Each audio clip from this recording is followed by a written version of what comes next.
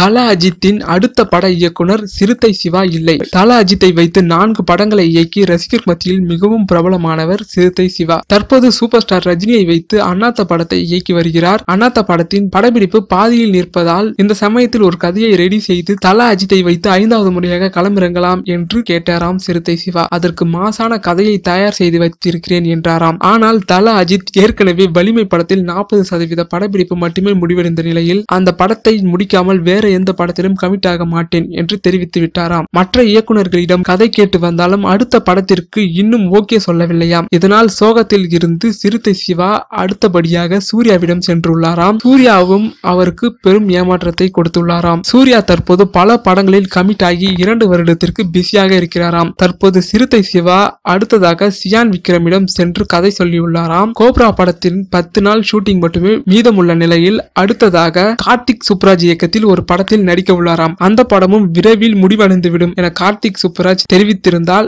இதனால் சிறுத்தை சிவாவுக்கு சியான் விக்ரம் ஓகே சொல்லியுள்ளாராம். சிறுத்தை சிவாவும் எஞ்சியுள்ள அண்ணாத்த படப்பிடிப்புகளை முடித்துவிட்டு வருவதாக கூறிவிட்டாராம். இதனால் தமிழ் சினிமாவில் புதிய கூட்டணி உருவாக அதிக வாய்ப்பு உள்ளதாக கோலிவுட் வட்டாரங்கள் பேசிக் கொண்டிருக்கிறது. இருந்தாலும் தலா அஜித்துடன் இணையும் பொழுது சிறுத்தை சிவாவுக்கு இருந்த எதிர்பார்ப்பு ரஜினி படத்தின் அறிவிப்பு வந்த பொழுது பெரிதளவு கொண்டாடப்படவில்லை. தலா அஜித்தின் அடுத்த படம் விஷ்ணுவர்தன் இயக்கவே அதிக வாய்ப்பு இருப்பதாக சொல்லப்படுகிறது. இதனால் விஷ்ணுவர்தன் அஜித்தை வைத்து மீண்டும் செம ஸ்டைலான ஒரு படத்தை கொடுப்பார் என்று எதிர்பார்க்கலாம். சூரரை போற்று படத்தை ரூபாய் 55 கோடிக்கு கேட்ட பிரபல OTT நிறுவனம் கொரோனா வைரஸ் அச்சம் காரணமாக 3 மாதங்களாக தமிழகத்தில் உட்பட இந்தியாவில் முழுவதும் ஊரடங்கு பிறப்பிக்கப்பட்டுள்ளது. இந்த ஊரடங்கு உத்தரவு காரணமாக சினிமா படப்பிடிப்புகள் நிறுத்தப்பட்டது மட்டுமின்றி திரையரங்குகளும் மூடப்பட்டிருக்கிறது. இதனால் ரிலீஸ் ஆக தயாராக இருக்கும் பல படங்கள் ரிலீஸ் ஆக முடியாமல் சிக்கலில் உள்ளது. இருப்பினும் சில படங்களுக்கு, அதாவது பொன்மகள் வந்தால், பெண்குயின் போன்ற படங்கள் OTT தளத்தில் ரிலீஸ் ஆகி ஓரளவு வரவேற்பையும்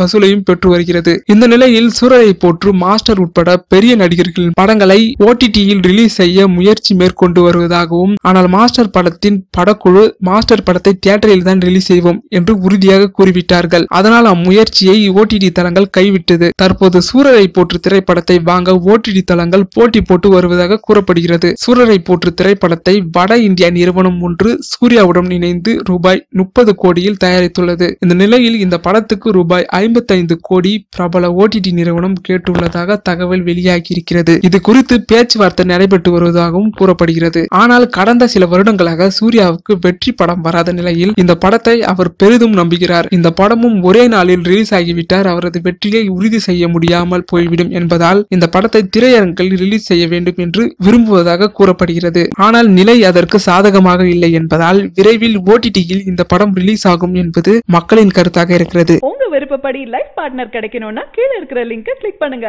உடனடியா ஃப்ரீயா ரெஜிஸ்டர் பண்ணுங்க.